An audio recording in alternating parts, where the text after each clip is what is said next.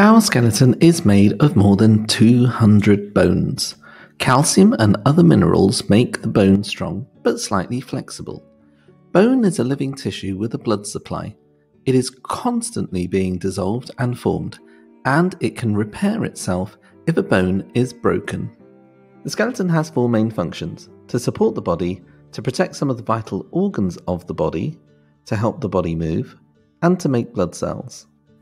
The skeleton supports the body. For example, without a backbone, we would not be able to stay upright. Here are some examples of what the skeleton protects.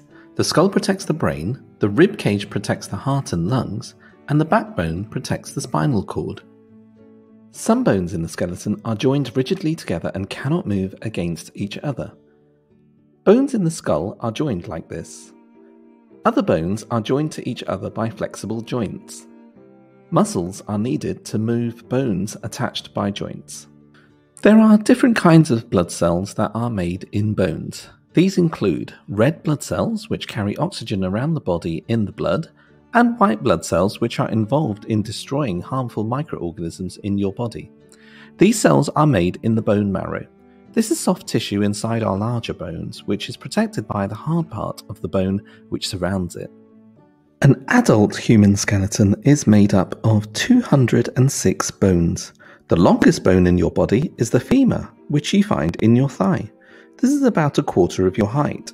The smallest bones in your body are in your ears. Bone is hard because it contains calcium compounds. The sternum, your breastbone, is not actually a bone, but is made of a substance called cartilage. This is softer than bone because it contains fewer calcium compounds. Cartilage is found in several parts of your body.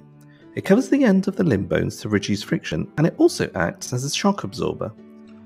It makes up your ears and your nose. Try to remember some of the body organs that bones protect. The cranium, your skull, protects the brain. The rib cage protects the lungs, the heart, and main blood vessels. The vertebral column, your backbone, protects the spinal cord. And in females, the pelvic girdle protects reproductive organs.